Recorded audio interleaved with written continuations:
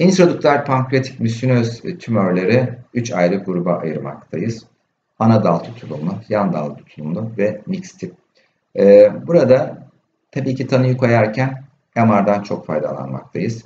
Kimi zaman MR tanı için çok yeterli olmamakta ve o durumda da endoskopik ultrasonografiyi kullanmaktayız. Mix tip IPMN vakası olan bu vakamızda endosonografik ince iğne aspirasyonu yaparaktan hem IPMN olduğunu fark ettik.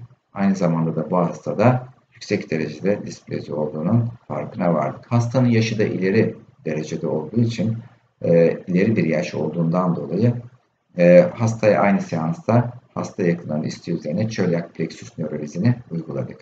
Öncelikle MR görüntülerinden başlamak istiyorum.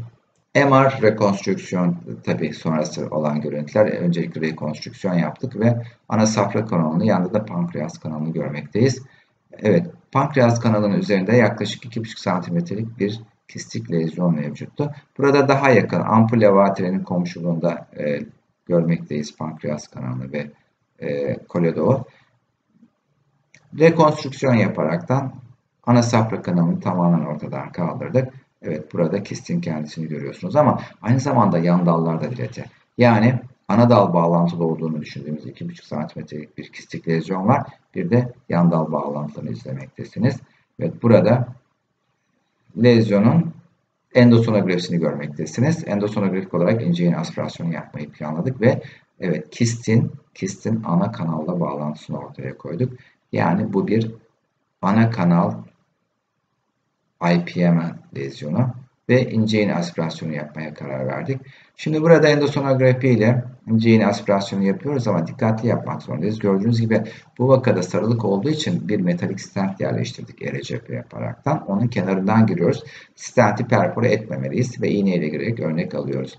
Tabii kist sıvısından örnekler aldık ve biyokimyaya incelemeye gönderdik ama aynı esnada hastanın yakın isteği üzerine ağrılarından dolayı Celiac plexus neurolyzi uyguladık hastamıza. İleri yaşlı olduğundan dolayı operasyona verilemeyecekti.